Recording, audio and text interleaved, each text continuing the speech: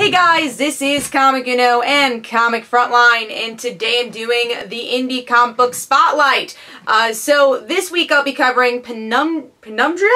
It's an interesting title. This was kind of a short comic though. It's only 12 pages, so it felt more like a preview book than anything.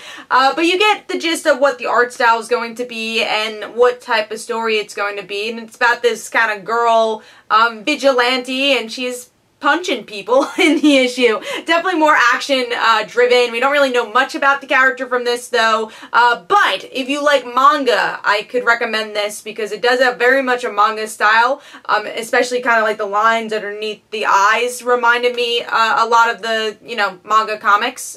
So if you like that, go check this one out. I will have a link though you could check out the comic, and hopefully you guys enjoyed. This is Comic Uno and Comic Frontline, and don't forget to follow me on Twitter. Don't forget to like my Facebook page. Also, description below, there are links for my comic book, Like Father, Like Daughter. And don't forget to like the Facebook page of Like Father, Like Daughter. And I'll see you guys later.